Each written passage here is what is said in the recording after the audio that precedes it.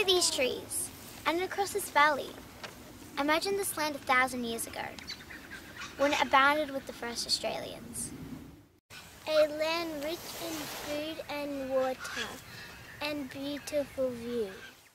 Perfect for meetings and ceremonial gatherings. A healthy environment is a sign of a healthy society. Apart from the sacred earth rings, close to where we're standing today, there's evidence all around us of the significance of the area to the Indigenous Australians. Imagine the wildlife and planet life back then. What we see today is a fraction of what it once was, and still could be if the government only had a clear vision. Fast forward to post-European settlement, some of the oldest Victorian settlements were and are located right here. The oldest homestead in Victoria is right here. A few decades later, early militia spread across the valley, running their mock battles, witnessed by tens of thousands of travellers who travelled the zigzag track to view the spectacle. This place is a pinnacle of environmental and value and heritage, both pre- and post-European. We must protect this unique natural landscape, despite farming and European degradation of the space. We are fortunate that this valley retains a great deal of its beauty, flora and its fauna. The platypus is one such animal, but it's endangered, as are many other species. This valley is the last place of refuge for the platypus in Western Melbourne, yet its population decreases every hour, every day.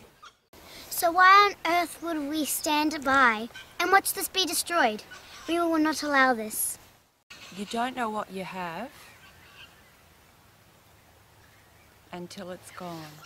Stopping the 406 homes here out of the 19,000 homes that are planned for Sunbury makes so much sense. And leave a legacy for my children to see and future generations. Save our valley! Save Jackson's Creek Valley! Once it's gone forever! How good was that? Just some of the now 5,000 people who support saving the Jackson's Creek Valley.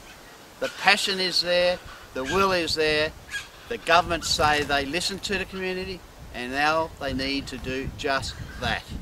There's been no other issue in Sunbury ever having this much support.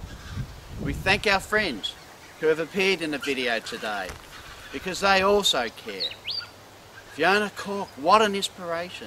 An Australian actress best known for her role as Gail Robinson on the Australian soap opera Neighbours. Fiona has spent many years supporting Australian wildlife, and an upcoming young actress, Lily Jones, who is best recognised as Poppy in the Nine Network's House Husbands. So thank you. Save the Jackson's Creek Valley from this senseless destruction and for the greed of just two parties.